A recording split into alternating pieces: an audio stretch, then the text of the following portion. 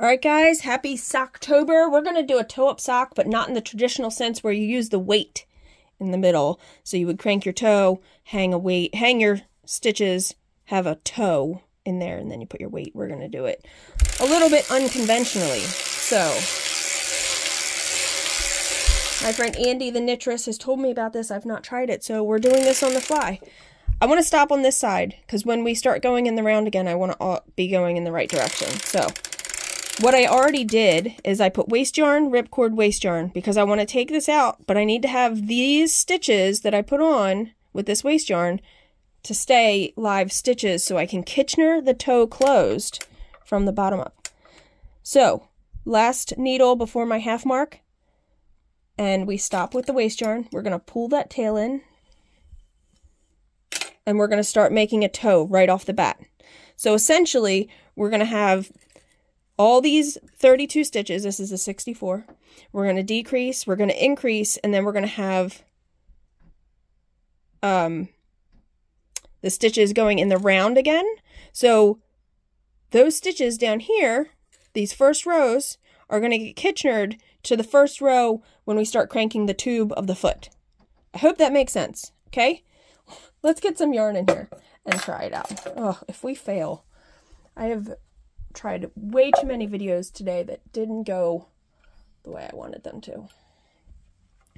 So we're gonna thread our yarn. We gotta leave a long tail because we're Kitchenering the toe shut. Even though it's a toe up, we're gonna Kitchener it shut, okay? So we need to put this onto the first needle that's gonna knit, making sure we definitely have a long toe. I want to make sure the toe or the tail is really long. I'm not going to put my heel spring on yet, but we're going to crank around to the front to 6 o'clock because we want to put all these needles up and work. Okay, so hold your tails, crank around to the front. We're going to put all these needles up. These needles will now be out of work, and we're going to make a toe. Ready? This one is always weird when I go around this first pass, but we'll make it work. So after that row, we're putting our heel spring on, and we're going to start our decreases right away. So one needle up on the side the yarn is coming from. I'm going to hold this tail to ensure it knits. There we go, and it knit. So we're going to lift that needle up, and we're going to crank around. This is decreasing. Lifting one.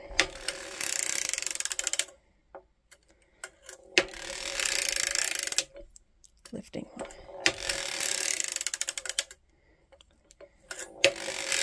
We're going to decrease whatever kind of toe we want, rounded, angled, whatever, to your target marks. We're going to put our weights in. So we're not hand tensioning it the whole time. I mean, you can. People do that. Whatever works for you. This is all about learning and a process. This one needs to be lifted. Lift to decrease, knit around. Lift to decrease, knit around. Lift. Lift. Lift one. Lift one. Lift.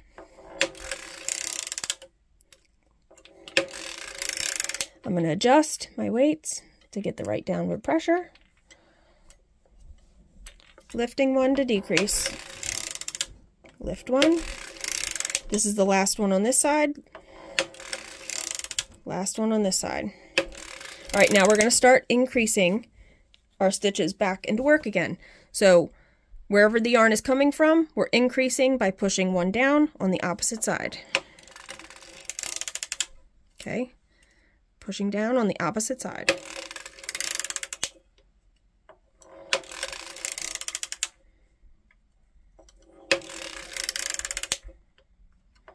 Now, why would you do a toe up? Maybe you're trying to use every bit of yarn. I don't know. There's multitudes of reasons people could do toe up socks. Okay? You just got to know how to finish it off. So you'll have waste yarn at the top of your sock, and you have to know how to do like a sewn bind off, or a latch hook bind off, or a crochet bind off. So just remember, you'll be closing the toe and you'll be finishing the top edge of the cuff of the sock. Okay. I don't know what I'm doing yet. I think I'm going to do just a hung hem, just to show you guys. Yarn's coming from this side, put one down and work on the opposite side. One down on the opposite side.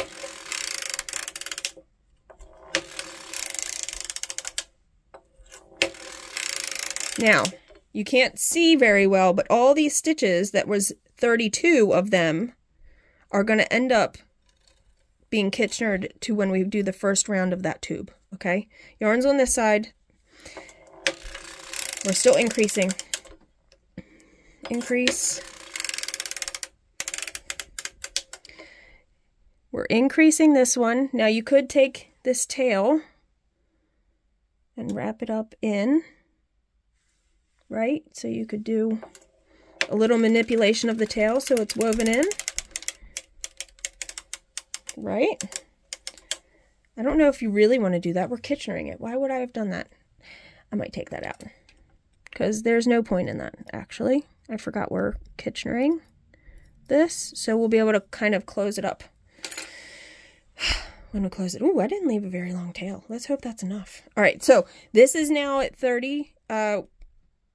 We've done half on this side. We're going to put this last one down, but we're going to stop at the front, okay? Because we're going to put all of our needles back into work. So cranking around to the front, we're going to put everything down into work, making sure latches are open. You're not smushing them down. Now, this yarn was giving me, I'm trying to think, it was about 9 or 10 rows per inch. So we're going to do about 50 rows for this sock, and then we'll do a heel. So slowly, we're going to go around in a circle. Okay, I'm going to hold these tails. Now I'm going to take my heel spring off because I don't want my whole sock to be knit with the heel spring on. Now, you can kind of tell those stitches that we started with, row 1, are going to get Kitchenered to this row. That's why I have waste yarn and a ripcord here, because I need to be able to access the live stitches without a bonnet hung on it. So that's why there's ripcord, okay? And 2 waste yarns. That might seem weird, but it's not, because you need to have a hole to access it. So let's do 50 rows. I don't know how far this yarn's going to get me.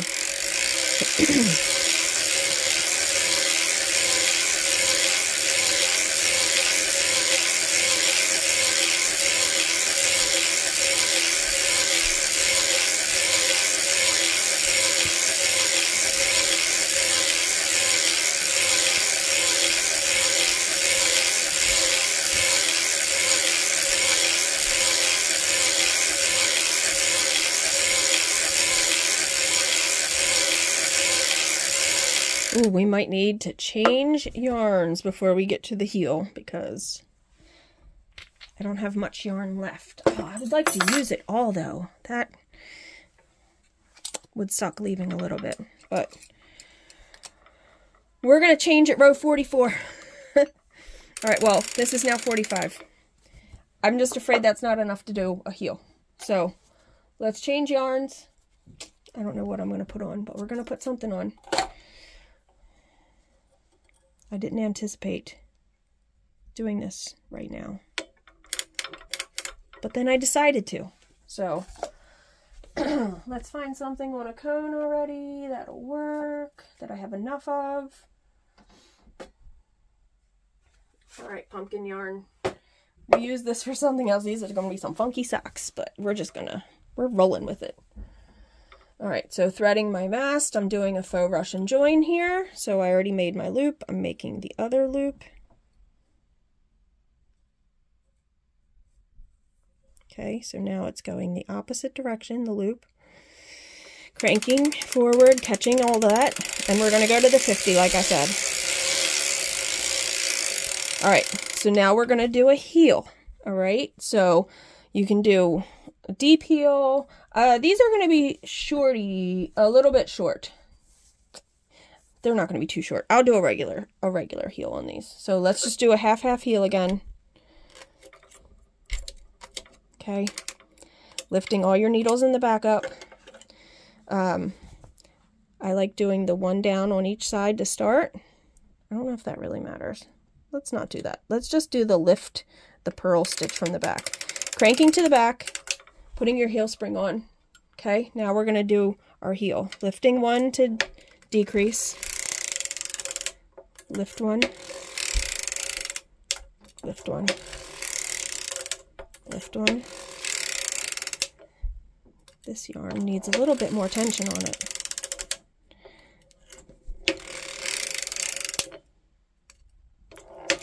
Lift one. I feel like it's going to be a very open sock because this tension on this yarn is different from the yarn I was cranking first. All right. Remember, not all fingering weight yarns, sock weight yarns, are the same. They're definitely different. So you should do swatches, which is just cranking a few rows, measuring, seeing how many rows you get to the inch. That kind of helps you gauge how many inches to knit based on how many rows are in that inch. Lift one to decrease. Lift one. Lift one. Lift one. For the top of the leg, I think I'm going to keep the heel spring on though. Lift one. Lift one. We're almost at our targets. Lifting this last one. Lifting this one and down two. So we'll just do the, well, we don't have to do the one up down two. We'll do a regular increase, which is across. So the yarn is coming from this side, you're decreasing one or increasing one on the opposite side by putting that needle back down into work. Okay. Yarn's on this side, one needle down on the opposite. Opposite side. Opposite side. Oops, my ring got caught. One down. One down. Adjusting weights. One down on the opposite side. Opposite side. Opposite side. Opposite side.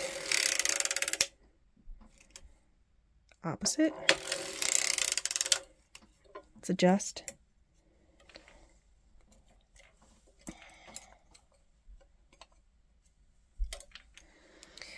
One down on the opposite. One down on the opposite side. One down on the opposite side. One down on the opposite side. Opposite side.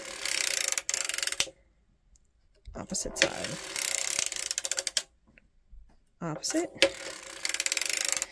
All right, this is the last one down here. So let's close up that gap by lifting the purl stitch from the stitch not worked over. No, you do it on the side. You do it on the side on that side because you're wrapping it. That's right. We're not on the last one yet. So did I lift? No. Did I decrease? Yes. Oh my gosh. We decreased. Let's keep going. Sorry. We're going to lift it first or wrap it first. Goodness, what was the order? Because you have to wrap this around the one not worked. And then if you lift it, nope, I think it's the opposite. So let's lift it up onto the needle and then it's wrapped. Okay. We want to close up this side though too. This goes down, sorry. Purl stitch from below. Close it up because we're going to go in the round again. Oy, oy, oy. That one's wrapped. Let's hope it works. Okay. Although I should have wrapped on that side. Okay. It's fine. It's fine. Now we're going to do a leg. Put everything down in to work. Goodness. on the fly videos. And I dropped a stitch. Okay, learning experiences. If you can, lift your weights. I'm going to take that weight off for now until I can catch that. I did not intend for that to happen. When I pushed those down, guess what? I didn't have that latch open. That is what happened. So we need to catch the stitch first. Let me use the other side.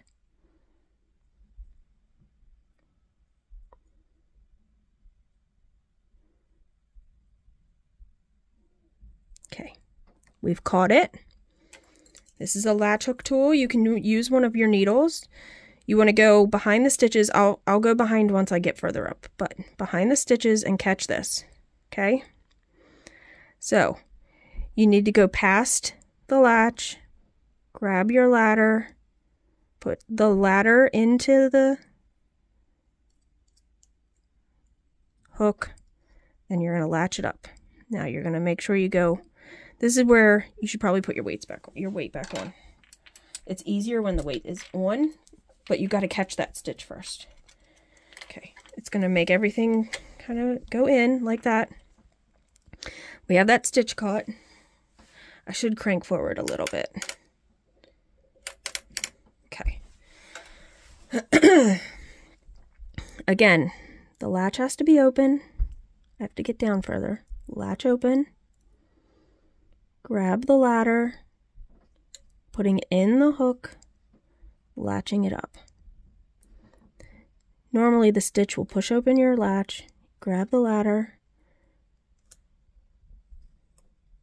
pull it up. The new stitch pushes your latch open, grab your ladder, put it in your hook. Oops. Open your latch. If you don't have a latch tool that stays open, that can be a problem. Okay, this is the last one I can do until I move my latch hook tool.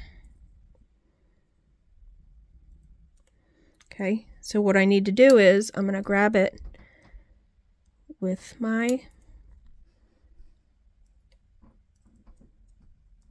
because I need to go behind all of these. Okay. And then re-grab it with the latch hook. Pull the ladder out. Latch it up. Pull the ladder out. Put it. Stay open. And that is the hardest part, is when sometimes when you get up here, it is a little easier to maybe lift your weight. When it's down further, it's better when the weight's on. When you're up here, it's easier when the weight's not on. Okay.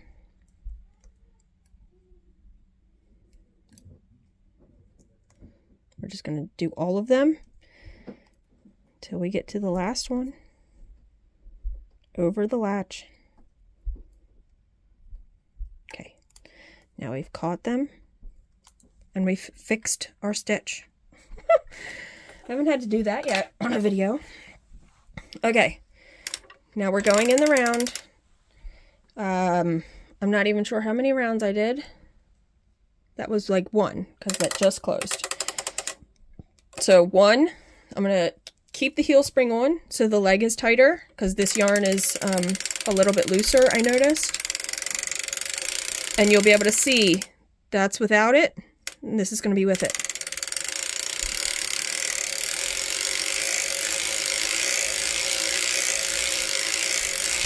And you can really tell the difference in your tension. That's a big difference.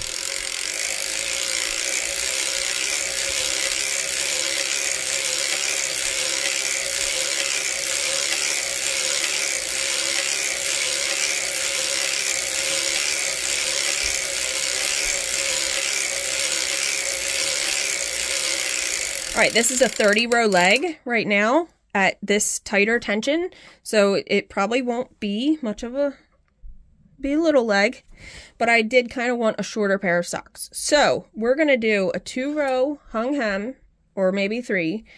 Let's just do like 3 rows, and we will finish, we'll put waste yarn on, and then you'll finish your edge. Like, you could stop here, but this would roll. right? This would roll once you latched, like you put waste yarn on, your live stitches, and then you finished your edge. However, you would have a roll top because the nature of stockinette stitch is it will curl. If I do like a 2-row hung hem, 3-row or whatever, I'll then bind off, I'll put the waste yarn on the live stitches, which will be where I hung it, and you'll have to do a sewn bind off or however you want from that, okay? So let's just do like a 2 or 3-row hung hem. I stopped here so I can start here. So we're gonna go like 3 purl bumps under and just lift that up. It's gonna be hard with this tension. Maybe I should just do a roll top. You know what, for the sake of this video, I might just stop, put some waste yarn on, and I'll just do a cute little roll top. All right, I'll not be able to show you that finished part, but you'll be able to see. So I'm gonna leave a long tail so I can sew it off, bind it off with a sewn bind off, latch hook bind off, crochet bind off, whatever you feel like doing for your bind off. Oh, I could do, you know what? Let's make it a little fun here. Let's finish off this blue yarn and I'll just have this crazy roll top with the blue. All right, so let's do another color change. This is a long video, but we're just gonna go with it. Color change, okay. That was 30 rows. I'm gonna have to rewatch this anyway and write down what I did. All right, let's add the blue back and finish off with the blue at the top. That'll be a fun and funky sock. I'm okay with that. Just doing a Russian join again. Now this yarn cranked pretty good without, I better keep the tension. Let's keep the tension. I'm putting it back on. Heel springs back on. Again, you can see the difference. No heel spring, heel spring.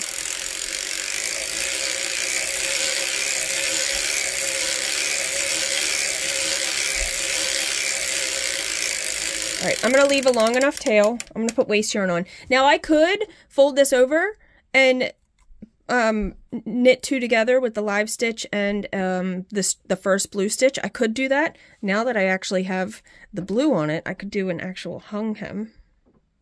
Let's do that. Ugh, I'm really changing up my mind, ain't I? That's what happens when you don't practice ahead of time. Taking my weights off so it'll be easier to hang. I don't know exactly which one was the first, so we're just gonna guesstimate here and we're gonna start hanging. We did have that double where we did the Russian join, so just be mindful of that. Oh, with the second color, it really helps hang a hem. I was going to try to hang a hem with the orange, like a longer hem, but I didn't. It's hard without putting my ripcord in as a trick to get the exact row. I like my ripcord trick. If you haven't seen my ripcord trick, I did that in the fingerless glove video. I could do it again in another video. Actually, I probably will because I want to do leg warmers yet, and I haven't videoed that. So that could be really fun. Okay. We're just going to go all the way around our cylinder. We're not going to be able to go all the way to the end. I left enough tail, even after I decided to do this, that it'll be enough to do. I like doing a crochet bind off, so, but you can do whatever bind off works for you. But I will take this off so I can show you the open toe. So now, because you'll have to do 2 ends, you know, like if you do a regular hung hem at the top of a sock, you only have to close the toe usually. All right, let's put our weight on. Trying to get past as far as you can because it was a shorter sock. Okay. Pushing that down in. Now I'm only going to do 1 row to close this off because I need to have enough of a tail to bind it off. You can just take a darning needle and go through all the live stitches because you're going to put waste yarn on. Go through all your live stitches that are left and call it a day. It'll hold. It's not going anywhere. Go through all the live stitches, not pulling too tight with the tail on a darning needle, and just weaving it in. Like if you don't leave a long enough tail and you have enough to do that, just do that. Like crochet bind offs, sewn bind offs, take a little extra stitches. Okay, last one. I want to crank back to the same point, so I'm there. Let's take all this off. Whoops, of our cone. It's a lot, so this is the last one. We're gonna take it. Goodness gracious, Aquila. Put it into our tube. Get a good contrast waste yarn. We'll crank it off after we put our waste yarn in, and so you guys can see, okay?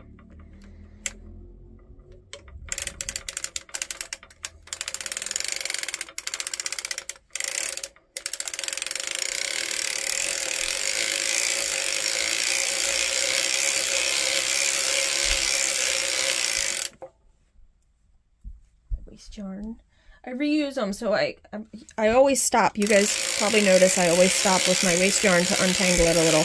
Not quite untangle it, but unball it some, so it doesn't all try to go in the machine as a little ball of yarn. Pull that tail in. Let's crank it off. Hold your weights. Don't forget, you don't want to break a toe or a foot. Okay, let's look at this open toe up sock that you just have to Kitchener the toe and close off your top. As I drop it on the floor. Okay, so here's where we started. We started with a setup bonnet, waste yarn, ripcord, waste yarn. We did that because we need to close these. Remember? Oh, you can't see. We need to close these. So let's take this ripcord off. Boy, you guys got a little bit of everything in this video, huh? With the fixing of the stitches, the dropped stitch. Let's take that off. Magic. It's my favorite. It really is. So we will close the toe. We have a toe here. We will close that like we would normally close a Kitchener toe, right? So it's the same thing. We'll have a Kitchener toe here. We have the foot, a heel, we have a small leg, and a hung hem. You will not take this off right away. Remember, you have to take your tail, close off your live stitches, or you will drop them all. Take your waste yarn off after that, and you'll have this toe-up sock. I mean, again, toe-up socks. What is the main reason for toe-up socks? You want to use all of the yarn, right? So maybe you have a small amount left, you split it in half, you go toe up, and then maybe you have to change color like I did to use up like scraps. It's totally up to you. Like you could do that toe down too. It doesn't really, you know, to use up all these scraps. So toe-up sock purposes, I don't know. I'm not sure. I don't know why, because you can pretty much do a top-down sock however you need it to be. It's just my opinion. Okay, my opinion doesn't matter. Toe-up sock, just having to Kitchener it, you know? Like, I just got very frustrated trying to do a toe-up sock with the weight in it. It's, yeah. I have to just keep trying. That's just my own fault that I haven't practiced enough. So, all right. Happy Socktober and happy cranking, and I'll see you in the next video. Bye, guys.